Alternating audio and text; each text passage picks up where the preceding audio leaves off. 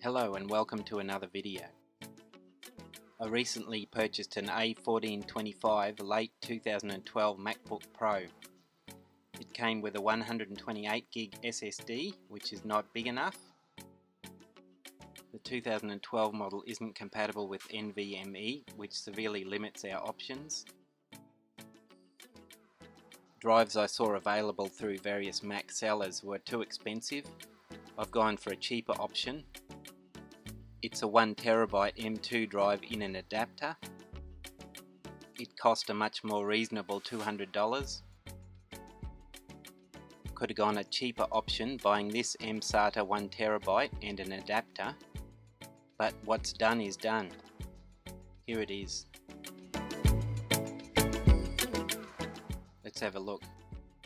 It comes with two screwdrivers, a P5 Pentalobe and a T5 Torx.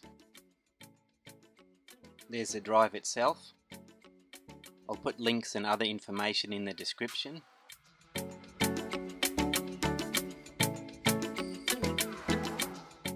Okay, let's do the upgrade.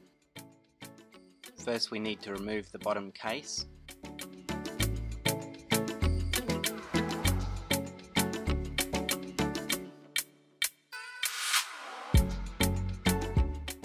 iFixit recommends disconnecting the battery. I believe it's unnecessary as long as the Mac is shut down.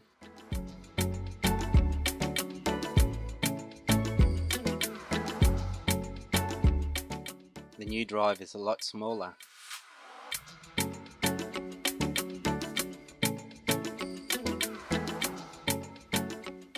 Let's have a quick look at the old 128GB. It's manufactured by Samsung. It has a thermal pad on the bottom. Hopefully we won't have any overheating issues with the new drive, which doesn't have that.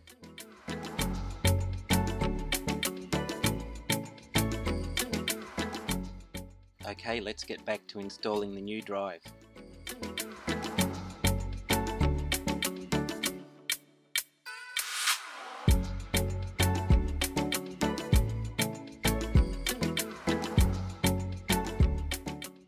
Clip-in caddy is a good feature.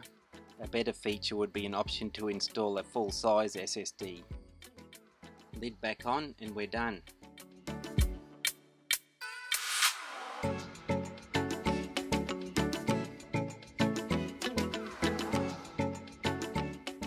I won't bother with cloning, I'll just do a fresh install of Big Sur. I'm using the same install media I created for the Patch Sur video. The link to that is also in the description.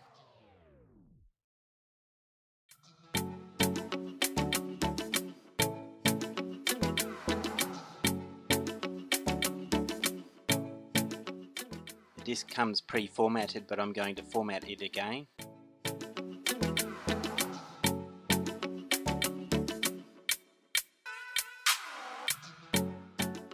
Here's the before benchmark. And here's the after. Fortunately it was slightly faster. Well, that's it.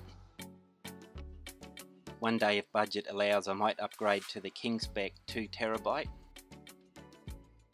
Have you done something similar? Let me know in the comments. Don't forget to like and subscribe for more videos like this one. Thanks for watching.